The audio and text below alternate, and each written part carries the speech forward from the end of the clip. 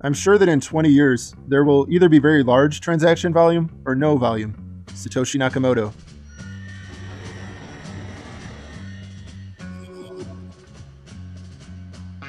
Welcome to EOS Weekly. Imagine if a single person was able to push a button and bring down all of the dApps running on top of EOS. Or not quite as bad as this scenario, but almost.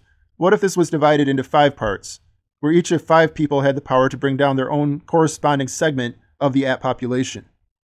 Believe it or not, this is the current state of EOS. The app builders have become heavily reliant on a small group of only 5 block producers in order to run their apps. And those 5 block producers that they are reliant on are Greymass, EOS Sweden, CryptoLions, EOS Tribe, and EOS Canada. So what's different about these 5 BPs that makes them so crucial to the EOS network? The answer is that these 5 are the only BPs running full history API nodes, meaning that they are the only ones storing the entirety of the EOS blockchain on their servers and indexing it all so as to make the data queryable to the dApps. Many people have been under the impression that this was something that all block producers did, that they all stored the full chain on their servers. But what's been happening is that the longer the chain gets, the more expensive and more technically demanding it becomes to store the chain in its entirety. In the beginning, back when the chain was only a few blocks long, it was easy to store the full chain and all the BPs did. But over time, more and more BPs have been dropping out of the full history club here. November turned out to be a tipping point. That was when the chain reached 1 and then 2 terabytes in size, nearly doubling in about a month's time. When the chain started hitting this size range, a good portion of the BPs started pulling out. They had to stop offering full history. It was just becoming too technically burdensome and too expensive to keep it going. Today, the chain stands at approximately 4 terabytes, slightly more or less depending on which of our full history BPs you ask. They are each running different software to store their data, so we've heard the current blockchain size as being anywhere from 3.5 to 5 terabytes. For some of these BPs, maintaining a full history node is already the most expensive part of their operation. For others, it's close. Running the actual block producer nodes is currently up there in the rankings in terms of expenses. Requests coming in from the apps querying the blockchain data tend to follow the 80-20 rule, where 80% of the requests are for recent history and only 20% of the requests require a full history lookup. But unfortunately, those 20% of the requests are essential to keeping most of the apps running. This is why these 5 BPs are shouldering a disproportionate amount of the network traffic, where each one has essentially become a single point of failure for those apps that are running on top of them. Now, while it is doubtful that any of these BPs would ever do anything malicious, doubtful that they would intentionally bring down their segment of the apps, it is a realistic concern that one or more of these BPs might shut down operations for business reasons, or that they might go down accidentally due to technical issues. If we were to permanently lose another one of our full history nodes, regardless of the reason, that would put even more pressure, even more of a burden on the remaining 4, potentially triggering a cascading effect. This is currently EOS's greatest vulnerability, and it sort of feels like it snuck in through the back door. While we were watching for attack vectors and for single points of failure up here through the lens of governance, our greatest vulnerability snuck in through the engineering and the economics angle down here instead. So how did we get here? How did we get to this point where we've become so reliant on such a small number of block producers for this essential service? Well, if we trace it back, the main culprit is speed. As we all know, EOS is the fastest blockchain out there, adding new blocks to the chain every half a second. Compare this to Bitcoin at a block every 10 minutes or Ethereum at a block every 15 seconds. Bitcoin's been chugging along for a decade now and the chain size is just over 200 gigabytes. Ethereum for 3.5 years and they're at 140 gigabytes. Along comes EOS, and due to its speed, in only 8 short months we're already at 4 terabytes. Extrapolate this out a decade to the age that Bitcoin is currently. We don't know how fast the chain will grow, but if we are successful and start getting some mass adoption apps, the chain is only going to grow at an accelerated pace from here. What this means is that EOS will be paving the way when it comes to blockchain storage solutions. We're going to be the first to encounter some serious obstacles in this area. But arguably, the bigger challenge might not be an engineering one, but more of an economics one. Google already indexes data on the scale of hundreds of thousands of terabytes.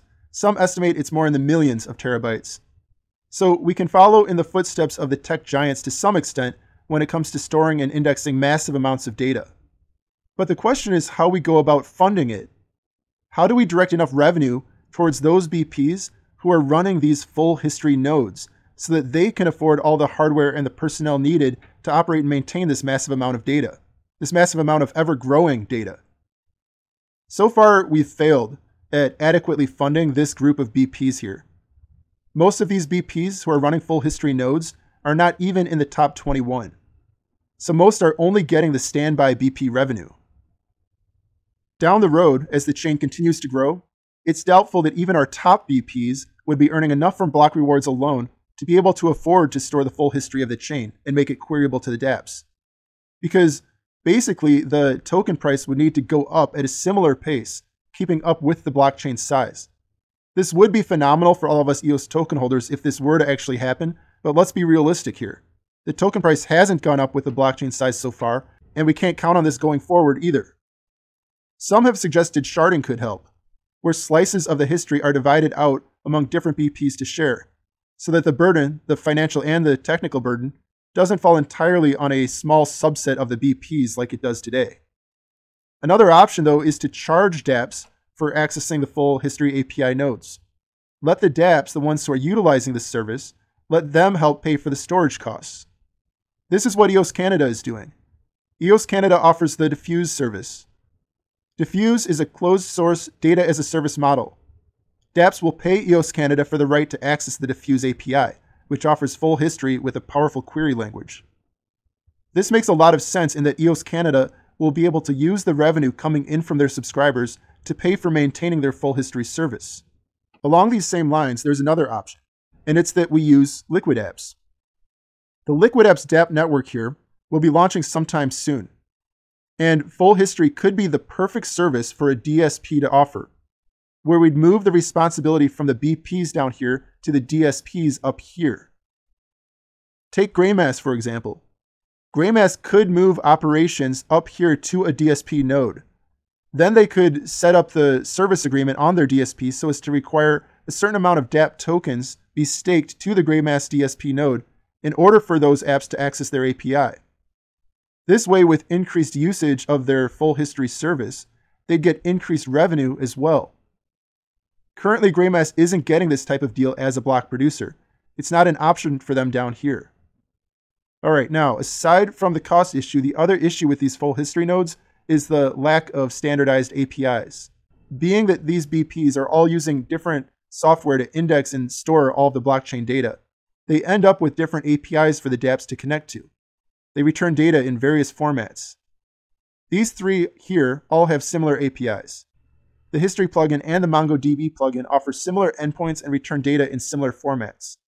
But dfuse and the Elasticsearch APIs are different from these and different from each other.